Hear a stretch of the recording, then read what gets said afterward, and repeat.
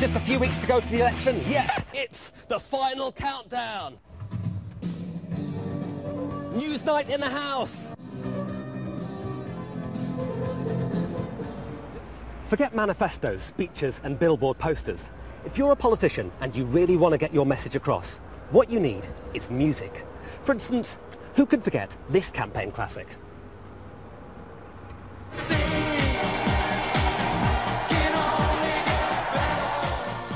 In '97, that song summed up the nation's mood. 13 years later, though, and most people would probably rather shake politicians by the neck. But could music be the way to reconnect with the voters? Armed only with the Newsnight boombox and an entirely impartial outfit, I'm going on a mission to help Labour, the Tories and the Lib Dems come up with their very own election anthems, songs that spell out exactly what they stand for. Representing the Conservatives, Grant Shapps. His cousin is Mick Jones from The Clash, but he prefers R&B. Do you get jiggy? I like to chill out when I listen to music. I'm not sure if I get jiggy though. For the Liberal Democrats, Sarah Teather. She likes Coldplay and Snow Patrol, but insists her party isn't middle of the road. If the Lib Dems were a style of music, what would you be? I don't know, maybe something like Florence and the Machine. Oh, really? All right. Or... They're quite trendy. And finally, for Labour, Culture Secretary Ben Bradshaw. A keen clubber, he recently injured his knee dancing. It's the grinding, I think, that did it. Were you bumping and grinding? I was bumping and grinding, yeah. That I would like to see. First off, we need to brainstorm some lyrical ideas. In '97, that line, things can only get better, summed up everything that you stood for, didn't it? Yeah. And what we need is something like that this time round. One line that encapsulates what your message is in this election. Well, I think it has to be a future fair for all. I mean, there are sort of the alternative ones that you could come up with. We are securing the recovery. Don't let the Tories wreck it. It's not that catchy. So, Ben, due to the unique way the BBC is funded, we have the Newsnight boombox. I've got a few examples of styles of music to play you. I want to get your opinions and see if you think it would work for the song.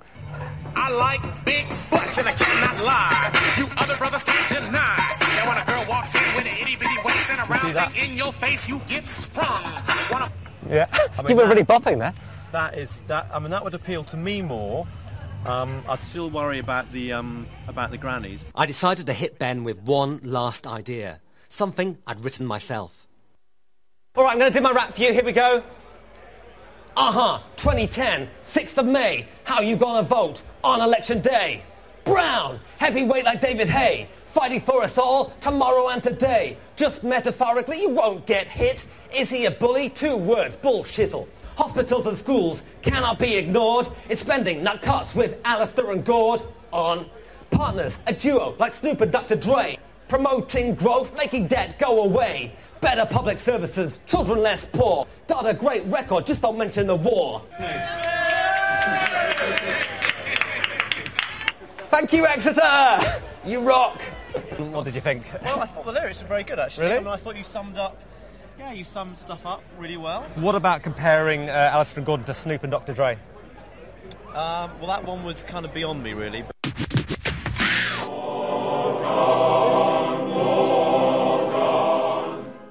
It's time to catch up with the Conservatives. Which isn't as easy as it sounds. Grant Shapps doesn't walk the campaign trail, he runs.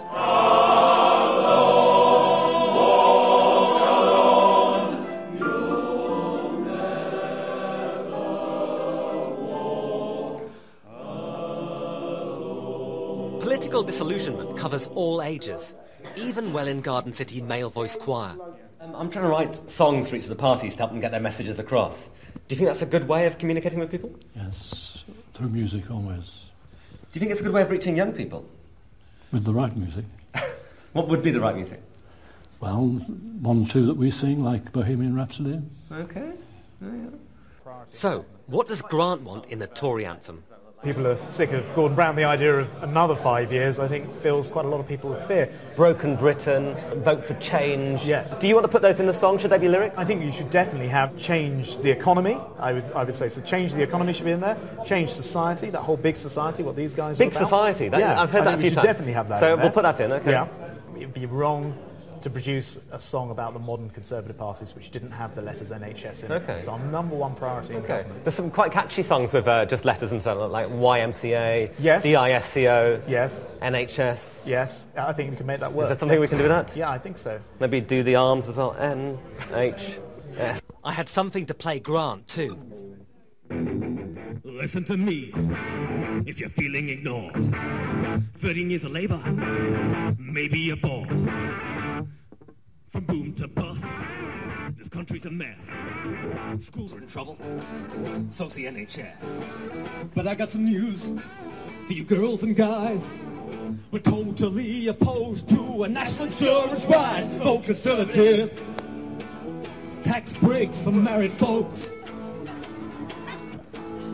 Greater accountability, where it counts the most. Oh yeah. Vote Conservative. Oh yeah. If you've got the Gordon blues, just read our manifesto. You just might share our views. Thank you very much. Yeah. Thank you. Thank you, Wellington City. That's brilliant. I mean, I hope we've got all the right words in our manifesto after listening to that. We may have to rewrite sections. Oh, really? I know you thought you were bad, trying to steal bangers, but now you're in the sky, all cause a bandana's so dumb. Lib Dem Sarah Teather was once the youngest MP in the House. But is she still down with the kids? What we're trying to do here, like with our election anthem, we're trying to get the policies across, but through music. Do you think that's a way that might make people listen to them more? It depends what style of music you use to promote your party. So does that really matter? Does it have to be really one kind of style of music, or if it's several different? Because right now the really hottest type of music out there is funky house and UK grind. What's the important things if we boiled it down to a few key words and phrases? The important thing is about fairness.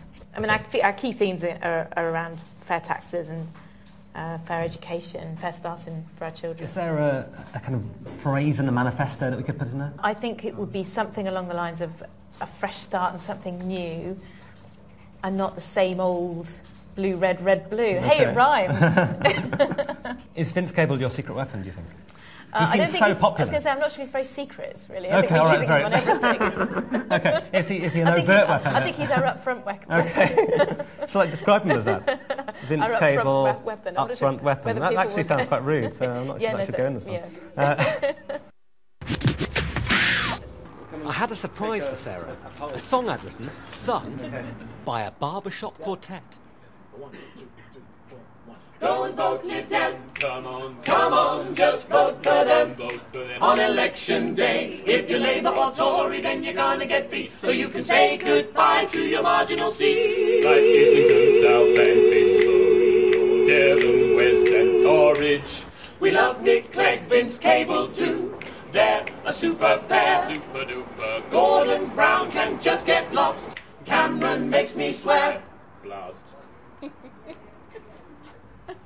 It's brilliant. It's absolutely fantastic. Coming up next week, I'll be taking the politicians' words and turning them into songs with the help of some chart-topping pop stars. Their main tagline for this campaign is change that works for you, building a fairer Britain. I think there might be a colon in the middle. There's a colon somewhere. Yeah.